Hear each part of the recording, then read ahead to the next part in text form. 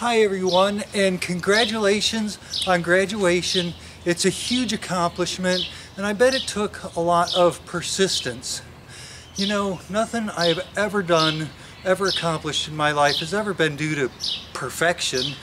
Everything I have accomplished in my life has always been due to persistence, staying at it, sticking on it, grinding hard, and getting it done. And that's what you've done for your college career. And again, congratulations on that. It really is a huge accomplishment. I'd like to tell you that you got to take that persistence, you got to take that dedication, you've got to take that stick-to-itiveness into the rest of your life.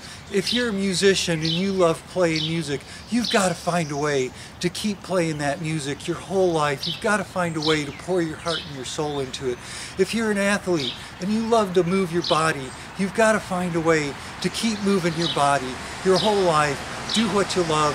You've got to find your hacky sack. A hacky sack is something that has just changed my life, made my life so wonderful and so complete. And you've got to find something in your life that you can pour your heart and your soul into and get the kind of rewards out of it later in your life, like Footbag has done for me. I know a friend of mine, a Footbag friend of mine, graduated from college a few years ago as a biologist. He couldn't find a job in his field right away, but he stuck to it, and today he is a biologist working in his field. It's strange times. There's a lot of uncertainty, but you got to believe in yourself. You got to believe in what you love. You got to stick to what you're doing. You've got to have persistence throughout your life. You got to get it done. And you got to love what you're doing, right?